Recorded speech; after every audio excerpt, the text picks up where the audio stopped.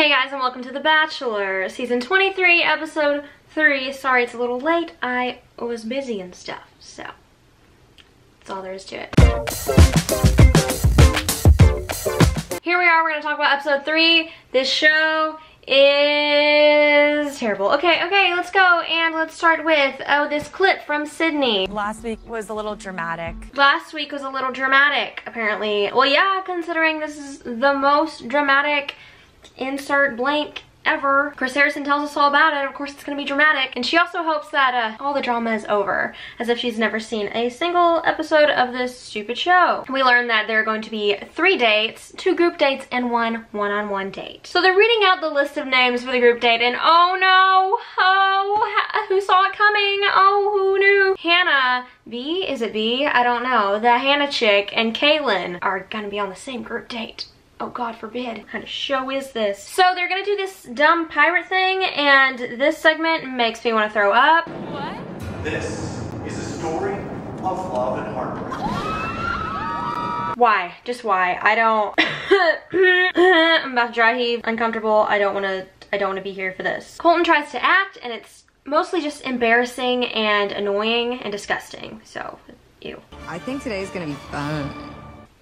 I did not like the way she just said that. So they're doing this jousting type thing. Okay, fun. So they joust, and then 2 people get to go on to the final round where they both compete to try and save Colton. So for literally no reason at all, no explanation, all of a sudden Tracy and Kaylin are our final 2. And then Kaylin ends up saving Colton. Congratulations, Kaylin. And then they kiss in front of everyone. This isn't a thing that typically happens. Usually they don't kiss other women in front of all the other women, but this is the second time Colton has done it, and he does it later in the episode. So I don't really know why he's doing that. I don't know. Usually they're like, I have some respect for these women, so I'm gonna save our kiss for private. But no, they're just kissing everyone right in front of everyone. Okay. Naturally, Hannah's freaking out. And now we are on to our night portion of the group date. I don't understand him. I think he's just really uncomfortable in his situation that he's in, and so he talks a lot because he feels like he's supposed to talk a lot, but really he's just being awkward and uncomfortable, clearly. Demi and Tracy talk about his type.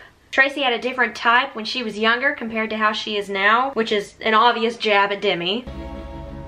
I feel so bad for y'all. Same. We see that Demi cusses as much as Tia did. I wonder if he sees that correlation. So Demi and Colton's time together, she ends up blindfolding him and paddling him, and then she gets this fake hand and runs it down his body. I just want to know where the heck she got a fake hand. Do the producers just have one laying around? That's my question of the night. How did that get there? Where did it come from? Apparently Demi interrupted some chick's conversation. I still don't know her name, but she immediately wants to pull Demi aside. Do you want to come travel with me? Okay, sure. I just love how so obviously irritated Demi is. And now she just doesn't want to mess with this because it's just so stupid. And then back at the mansion, we learn that Elise is going to get the one-on-one for the night. So this whole Hannah and Kaylin thing. Hannah decides it's time to tell Colton about how crazy Kaylin truly is. So Hannah goes and confronts Colton and tells him all about how she's fake and everything like that. And this freaks Colton out somehow. He's like, oh my gosh, this girl that I had the worst date with in Bachelor history is now telling me all this stuff about this girl that I actually like, and now I'm conflicted. But really, he's just like, you're a psychopath, and I'm on Kaylin's side because I can't stand you. I only kept you because the producers told me to keep you, ma'am. And then she makes him kiss her. She literally forces him to. He did not want to kiss her at all.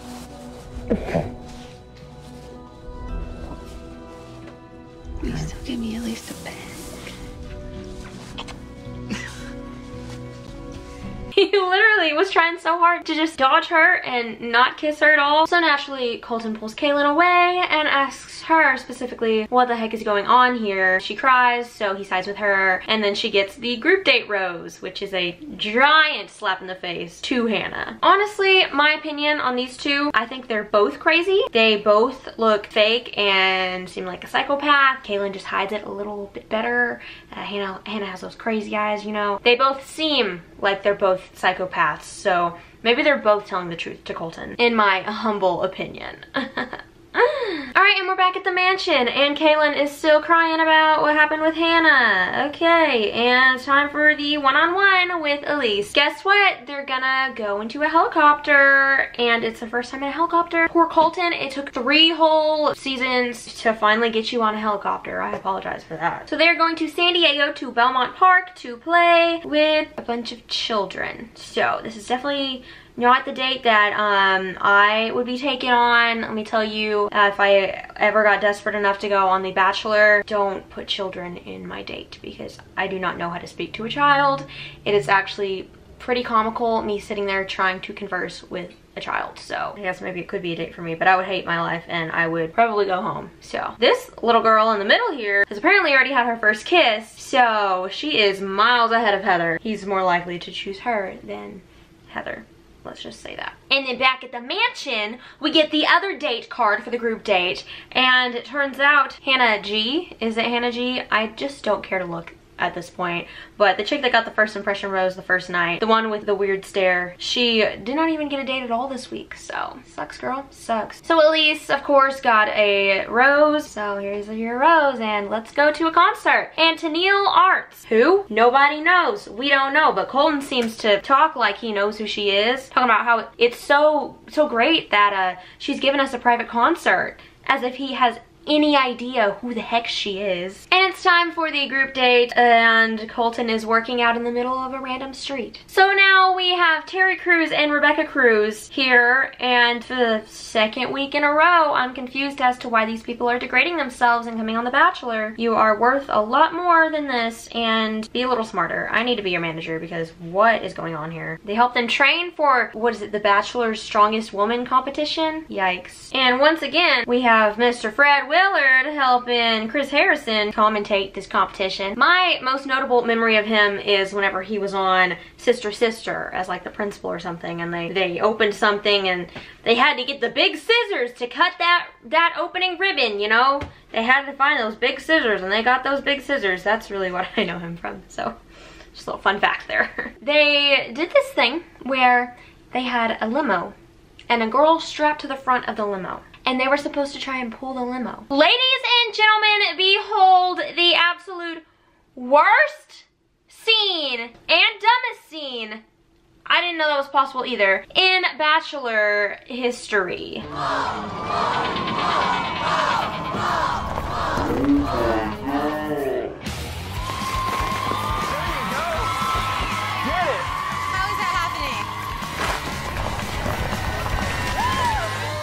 There was a driver in the limo. Her rope wasn't even pulled tightly. She was tripping all over the place because her rope wasn't tight, but she was leaning all the way forward. And then when she got to the finish line, it kept moving as she stopped. What was the point of this? What the heck? I'm at a loss for words because I'm so confused as to why this would ever be a thing that they put on there. I don't know. I don't understand. And if you believed this was real, go home. You need to go home. You need to take some time, reevaluate your life, and just not be here. Wow. So then Onyeka ends up winning the Bachelor's Strongest Woman. Congratulations. And then he kisses her in front of everyone. Yep, smart. Way to go, bro. Now it's the night portion of the group date, and every one-on-one conversation he's having with them, they're all talking about strong women, and it's weird because it's like, this is like a writing prompt, and they all have to write about the same thing, so they're all talking about strong women in their lives and strong women in general. Well, all of a sudden, oh, apparently he's not feeling Caitlin. Caitlin? You mean the girl who just pulled an entire limo with her body across a... Are you serious? Caitlin, you're not feeling her? She's so strong. Are you kidding? So he sends her home on a group date. Now that's something you don't see very often, sending people home in the middle of a group date. Okay, so she's gone. Caitlin is gone, and she comes in 19th place on this game show. And then out of literally nowhere, Nicole gets the group date rose with no explanation. I don't even remember their conversation. That's how important it was. Congrats, girl. And then Chris Harrison says to us, oh guys, he's not gonna do a cocktail party, and you know Hannah G is shaking shaking in her boots because she didn't even get to have any time with him at all this week. But then Chris Harrison hits us with he wants to have a pool party instead. Woohoo, yay, okay. He'll have his shirt off. You guys will get to hang out with him with his shirt off. And Chris Harrison just proposed to him already, my gosh. So immediately Hannah and him get to talk about how she didn't have a date, and he told her that it's because I feel so confident in our relationship. I feel really confident in what we have, and so like I'm secure in this, and so I didn't think I needed to spend any time with you this week. And she goes, yeah, I understand. Yeah, I get it for sure. I get it. We're all good here. I'm not angry or anything. It's just like, why'd you do that? But okay. Yeah. He literally tells pretty much every girl, I like you. Okay, every girl, he likes every girl. That's gonna come back to you, but okay. You keep saying it. Also, there are like 30 minutes left in this episode, and there has only been one virgin reference. I think it's a miracle, ladies and gentlemen. Let me tell you, it is a miracle. And back to the Hannah and Kaylin show.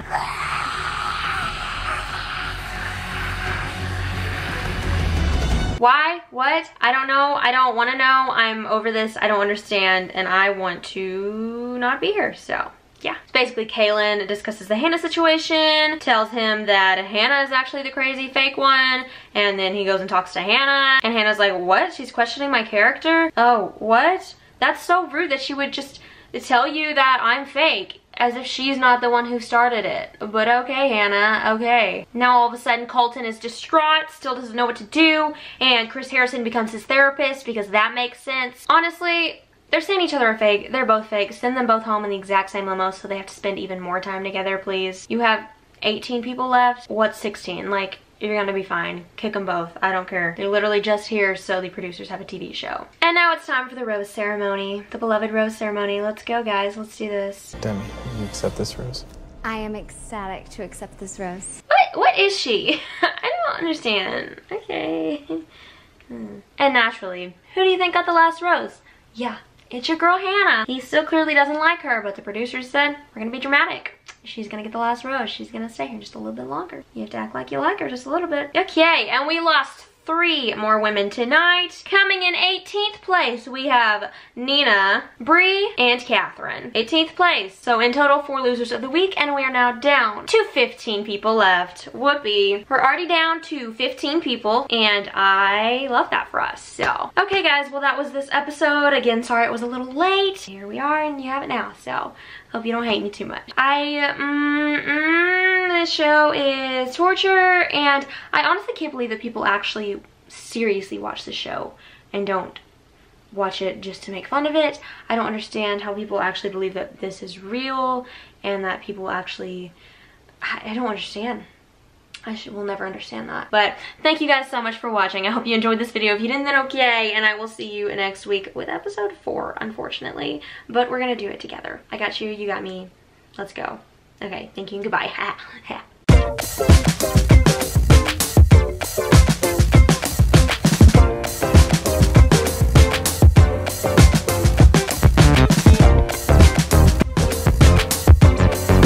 I love also how I literally just curled my hair and it already looks bad. So that's cute.